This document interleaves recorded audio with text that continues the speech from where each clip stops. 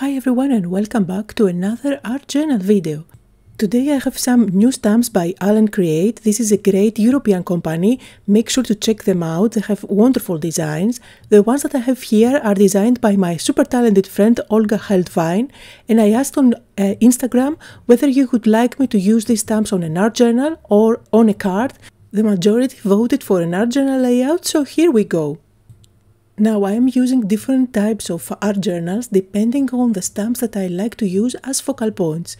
So sometimes you see me working on my Delusions art journal, which I absolutely love, and other times I'm working on this disc-bound system. I switch from book to book depending on the techniques that I want to do. So here I have loose pages, so I can easily use, for example, my sprays without making a mess of the rest of the book, or use my gel plate. I tend to work on the 6x6. I find this size perfect for my card making stamps, but I also work on 8x8. And for today, with the size of these stamps, I decided to work on a 6x6 page. Now for today I'm going to put to the test a new paper to me. This is by ARTEZA and it is their mixed media paper. I am going to make the pages out of this one and see how it takes water and mediums. These are 9x12 in size and 110 pounds. I like that in the pack you get two of those pads, so 60 and 60, that's 120 pages of mixed media paper, and all of that for about $20. I do have a coupon code down below for a 15% off. This is an exclusive offer, and you can get anything you like by ARTEZA using this code. Now this pad is perforated, so you can use that if you want, or just rip off the pages like I did. I'm going to cut it to size, so that's 6x6, and I'm going to use my punch to punch out the holes for my disc-bound journal.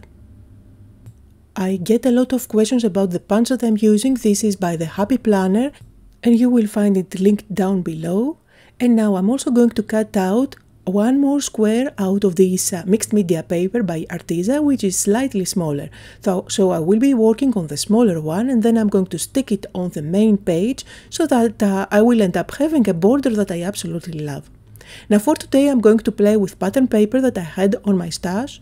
I'm going to look through this and try and find a couple of them which are green. I am going for a very fun background technique today, which I used previously. This is where you cut out pattern paper to get the texture from it.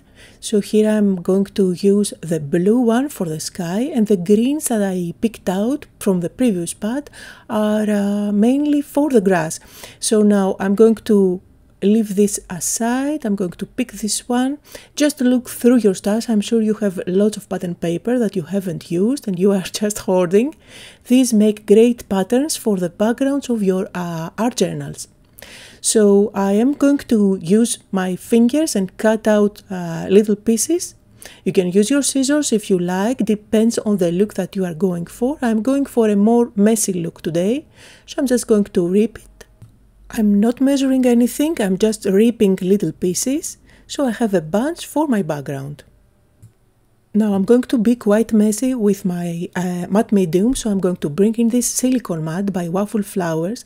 This is really handy to use, especially when I'm filming, so I don't have to clean up the glass mat all the time. I can do all the gluing on top of this silicone matte and put it aside, so I will end up having a clean glass mat later on. And this silicone is super easy to clean up. Everything dries on top of it and you can just peel it off afterwards. Now to glue down all my little pieces, I'm using matte medium and water. I am applying matte medium underneath and at the top just to make sure that everything is nicely stuck there. At the bottom I'm going to stay with a mix of the green pieces. So now I have kind of a hillside at the bottom, and at the top I'm mixing the different pieces of blue for my sky. Once I covered up the whole area, I'm going to give it a quick dry, and then I'm going to use my scissors to cut off the excess. Another plus of this silicone mat is that it is heat resistant, so you will not damage it when you are using your heat gun directly on top of it. Once matte medium was completely dry, I used my scissors to cut off the excess paper. And I absolutely love how it looks. I like the colors that I chose, but just in case you picked colors that are super bright, then here is a technique for you. Just dilute some gesso with water and then apply a very thin wash all over your colors. This is going to help the colors fade out. I liked how the colors were looking before the wash. However, I did that just to show you that this is an option, and I'm going to show you a couple more techniques on how you can bring back the brightness of the colors if you don't like the wash. Just feel free when you are playing with your mediums, there are no mistakes, there is always a way to fix things if you don't like them. So now one way to bring back the color is to use your big brush markers. If you don't have big brush markers, just use a light wash of your acrylic paints. You can use your gelatos or your distress crayons. Whatever you have works. Just blend them out. And you can see here I kind of created some hills. I'm going to add some color on my sky as well. You can follow the lines that you have at the background, the lines of the little pieces that you already added. Just make sure that you don't end up with a flat color. Leave different areas darker or lighter. It really adds up to the finished look. Now when it comes to art journal backgrounds, it's all about the layers as well as the visual texture. So for today's background, I'm going to use a couple of those techniques. First of all, I'm going to use my Archival inks and do some stamping. I have a stamp here that I cut out from a bigger 6x6 one. It gives kind of a pattern that looks like canvas. Notice that I'm doing second generation stamping. I don't want that ink to go very hard on top of my page. I just want to add some texture there, but not to be super vibrant. All the stamps I'm using here are great for backgrounds, like text for example. These are really versatile. I had them in my stash for ages. I believe these are now discontinued, but I'm sure you can find something similar. I'm using green for the grass area and blue for the top area where the sky is. And now I'm super happy of how this looks, so I will move on to another technique. This time I'm going to use this stencil that has text on top of it. This is again another very old stencil that I have. I'm sure you all have a stencil with text. If you don't, it's a really great thing to add into your stash.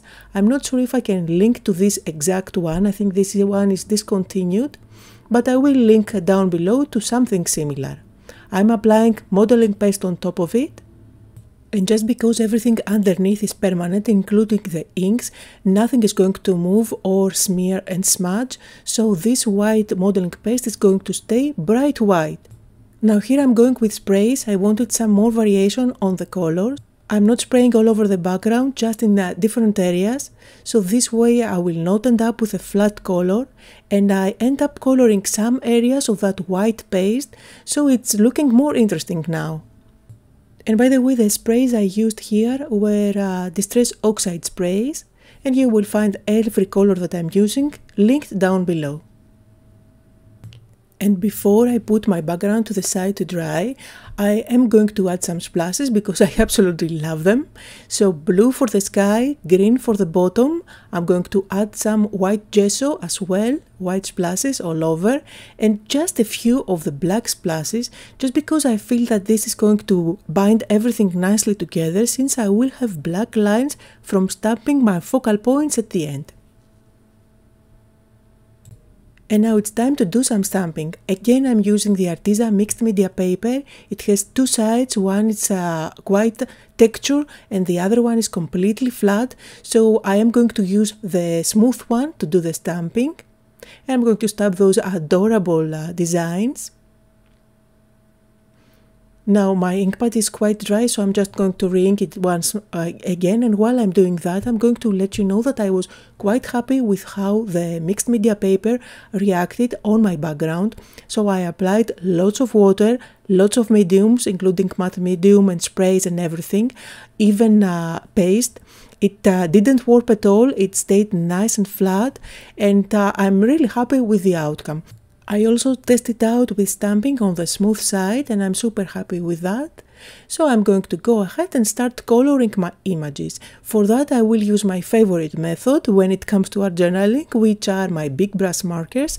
For using those and doing the smudging technique, I do have to cover up completely all the stamped images with matte medium to turn this paper into a non-porous surface. And once everything is dry, I can go ahead and start using my markers.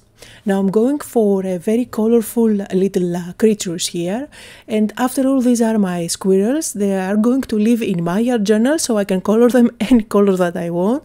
I wanted this to be a bright and happy page, so I'm working with oranges and reds for the first one, with yellows and orange for the second one, and with blues for the third one. I am able to smudge the ink and blend it out with my finger just for a few seconds. The moment I use a heat gun on top of it, it becomes completely permanent. I always like to have positive and motivational pages on my art journals, and I absolutely love this design as these are supporting each other to reach for the acorn, which is high above. For my page today, I used the sentiments from the same stamp set, but you can absolutely use any supportive quote that you can find. Also notice that I am not being careful. I go outside of the lines as I'm smudging with my finger, and I always use two colors of markers for coloring each of those squirrels, a darker and a lighter one. Super simple to do. I absolutely love how it ends up making all those shadows and highlight areas, which is something really difficult to do with your alcohol markers. It takes so much time, and here is just a smudge with your finger. I'm going to use my scissors and fuzzy cut it, and if you find it quite difficult, you can always go around it and make a thick black line. This is going to help you fuzzy cut easier. However, I'm just going to go directly and start cutting. Now it's time to stick everything down. I'm just going to try and decide where everything is going to go. And I'm sticking everything down with my Nuvo Deluxe glue here. And of course you can use your matte medium or any other type of glue. And before I stick down the acorn, I'm going to make a note of where this is going to fall. And I'm going to create kind of rays coming out from the acorn, since this is their target. So for that you can either use a stencil or just draw some rays on your own. Here I am using diluted gesso. I don't want this to go super bright on my page. So I have my brush loaded with lots of water, and although I'm dipping directly in the gesso jar, I am applying a really thin coat. You will see that once it dries, it's not going to look as bright white as it is at the moment. And again, you can create these rays if you have a stencil. I do have a few here, but I decided to just do them with my brush, just to show you that you really don't need to have everything. So anyway, I am going to apply some white glue at the back of my branch and stick it there, making sure that the acorn falls at the center of those rays.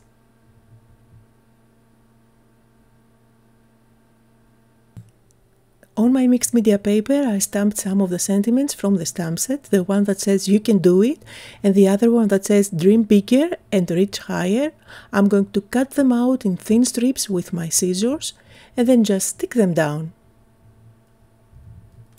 Now when I'm making my art journal videos, they turn out quite big, just because I try to explain all the steps and the process, what I'm thinking and why I'm using different mediums.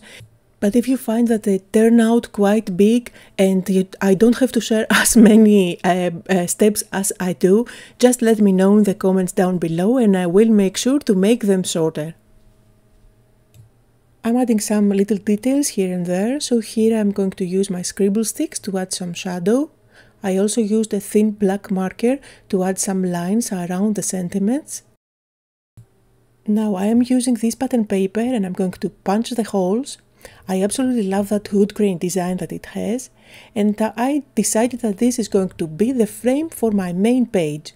So I'm going to stick that down on my mixed media paper. Just because this pattern paper is very thin, it wouldn't stand nice and sturdy. So now it's time to stick this page on top of it.